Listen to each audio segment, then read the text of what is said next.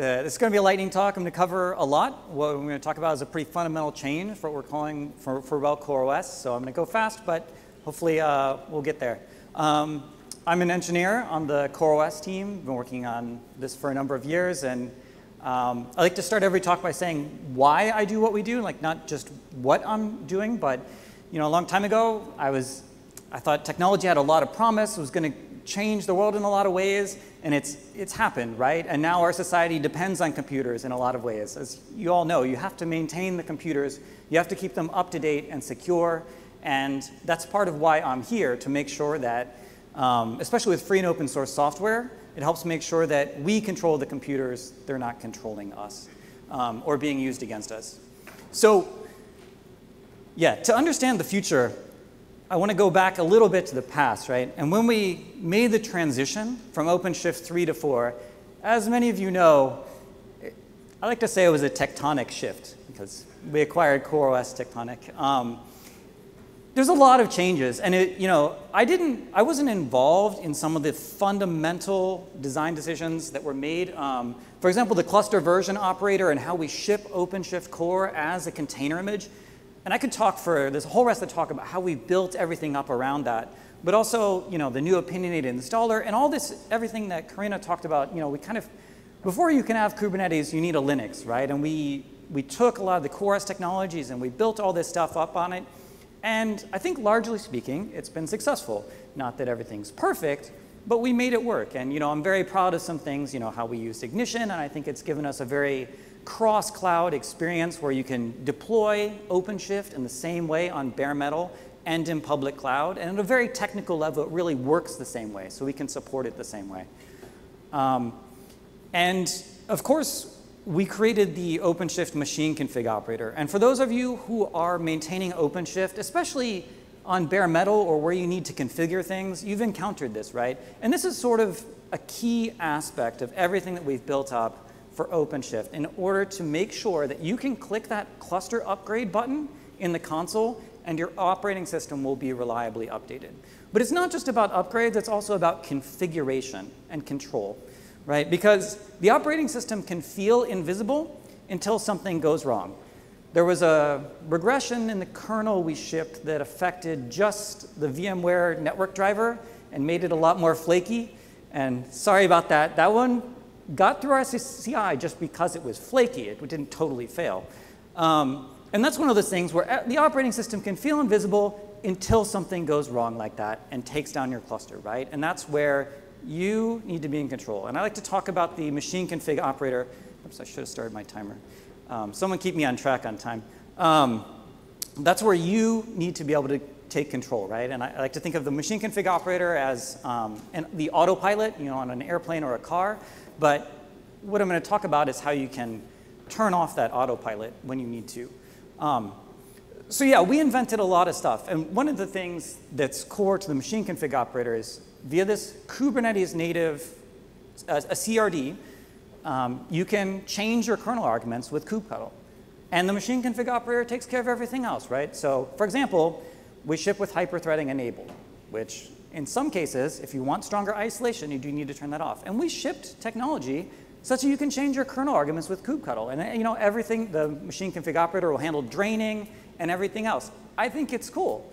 It's working well. It means you can commit that CRD to Git. You can do GitOps for your operating system in the same way you do GitOps for all your applications, right? That was something that you just couldn't really do in the OpenShift 3 days. So we've been successful, right? There's a but here. And I love to reference this scene. This is a screenshot from the movie Jurassic Park. And it was a time when movies in the movie theater were real movies and not just regurgitated superhero movies. In this scene, she sits down at the system and she says, "It's a Unix system. I know this," right? And yeah, they're trying to get away from the raptors in this scene, right? And Kubernetes is, I don't know how many years old now, but Unix and Linux have been around for 30 or more years, right? We've built up a lot around Unix before Kubernetes existed, right? So, if she'd sat down then and all she had was kubectl, well, the raptors would have won, right? Like, there's so much knowledge that comes from that Unix base layer that, and let's be honest, we haven't successfully turned that all into a high-level CRD that you can configure, right? Like, and some of these things you just need to manage in a way you did before. For example, you still need to support static IP addresses if you're deploying on bare metal. And that's just a perfect example of, I've seen some support people say, you shouldn't touch CoreOS, but no, you have to be able to, right? You need to be able to configure and manage your operating system because it's the foundation for everything else, right? So over the last couple of years, we've navigated a lot of tension in this space, right? Because there's a lot of tools and techniques to manage Unix systems that haven't fully transitioned to this new world. A big one that you can see in our docs and from the support team is, should you enable SSH or not, right? And I'm suspecting for many of you in this room that may be a dividing line, right? Because the problem is it allows uncontrolled change outside of the Kubernetes space, that's in some ways invisible to everything else. It means admins are making changes that aren't necessarily captured in your GitOps flow, right? But we have so much built up on that, right? Like, if you can SSH to it, it's a Unix system, right? Now, there are people out there that are doing Kubernetes OSs that don't have SSH. And to me, this is a very interesting topic, but we're still a Unix system is the way I like to think about it. And we have a lot of things around, a lot of third parties have made the transition to containerizing their agents. So you can deploy them as privileged daemon sets, security scanners, all that sort of stuff. A good number of organizations have adapted to this new world. But the way I like to think of it, technology goes in layers. Like, when Kubernetes appeared, it didn't change the whole world at once, right? There's some organizations that can change at certain speeds. Adoption is kind of S-shaped curve. And there's still a lot of, again, tools and techniques that predated this. And third-party agents that we need to support. One perfect example of this is the OpenShift SDN team really pushed hard to go back to running Open vSwitch as part of the host because that's how they'd been testing it in other cases. And we really want it to be a daemon set, and it creates, there's different trade-offs in this, right? It's like you need this in some cases before kubelet, and so we feel this tension too, and I'm sure many of you who are administering the OS on OpenShift have encountered this. And obviously still today, like for a lot of people who are adminning systems, switching from a sort of Docker-style imperative workflow to Kubernetes is still a big leap. So here's the big change. And this was a big change. In the 4.12 development cycle so far, I think it's gotten threatened to be reverted 4 times because we broke things. No, so I talked about how our release image and the OpenShift CI is very good. We've built everything out around it. So, when we broke things, it was caught. But it's a big change, right? This is sort of akin to retuning the jet engine while it's running. So the big change is that we're rethinking of RHEL CoreOS as a container base image, okay? So, and what you see here is a Docker file, right? And so we're making it so that you, as a systems administrator, for when something goes wrong, you can write this Docker file, which you already know because you've already seen Docker files for your application, right?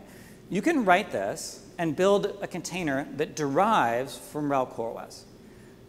And then you can push it to a registry, right? If you're using Hypershift, you can deploy it to multiple clusters, right? Push it to a centralized registry like Quay, mirror it. You can scan it in the same way you scan every container image. But the thing that's new is that you can boot it. So we've taken the OS tree stuff, which is part of RHEL CoreOS, we sort of retooled it sort of natively understand container images. So again, you build using this Docker file, or really any container native build tooling, and this is turning off autopilot. This is taking control of the OS updates, and the state of the node root file system is this container image you built. So this example wasn't chosen randomly. We had a customer that had a big outage because they hit a bug in IP tables, and they rolled out the hotfix not perfectly, and it caused a lot of confusion. So in this case, let me see if I have this on the next slide. Yes. So here, I'll just skip ahead to this slide. So the idea is, once you've built this thing, we're keeping machine config, but the new thing is you can say in the specification, boot this container.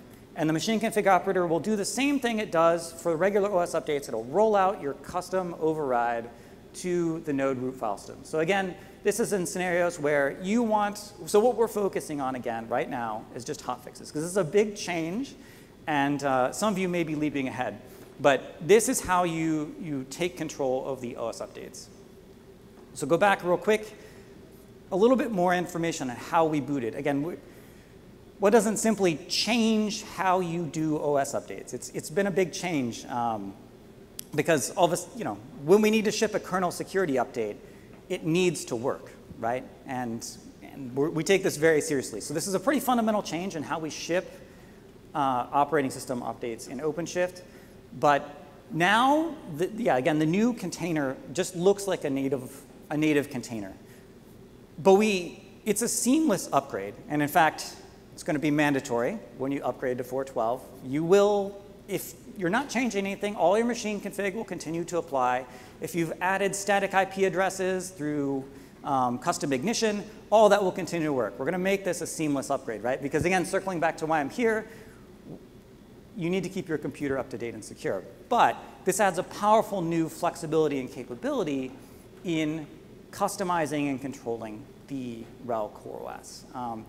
And something I've been saying a lot is I really, really wish I had a time machine to go back and do this. Instead of, I helped create RHEL Atomic Host, and there's a learning experience for us, for you, and I wish we'd done this from the start, but better late than never, right? So yeah, we're going to make it a seamless transition. We'll give you a lot more power. And yeah, the node root file system, again, is your container. So the containers that kubelet pulls are still in var, which is lifecycled separately. Like, we aren't fundamentally changing that. Yeah, we talked about that. So yeah, we're adding a lot more to the docs on this. And like I said, this almost got reverted 4 times, so it's really going to stick in 4.12, and we're going to ship it, and we're adding a lot more built up on this. But just to answer a couple questions in advance. First, one of the most important things is, as soon as you do this, again, it's turning off autopilot. You own updates for that container image. When we ship a kernel security update, you need to rebuild your container when that new image ships, okay? And there's a lot on top of this. But it's targeted at hotfixes for precisely this reason. That's in the case where there's a regression in the kernel NIC driver on vSphere. I want to go back to the earlier kernel. You can do that. You can do that by writing a Docker file or using any tool that looks familiar to you and deploy it. But a cool aspect of this, right, is that when we ship the fix and you want to go back, you want to turn back on autopilot, you just delete that machine config and the cluster will roll out the stock OS image, right? You've turned back on autopilot, cluster updates are now lifecycle bound with the operating system. And yeah, again, this doesn't require you to change anything. If you're using custom ignition, if you're using custom machine config, all of that continues to work. We're just changing how we do things and adding a new capability. But some of you may have leapt ahead here and thought, well, I could use this for something other than hotfixes. I could use this to deploy custom node agents. I could use this to add configuration. And we have a lot more that we're building on this, and I'm really excited. But I am now over time and out of time, so I will stop, and that's it. Thank you.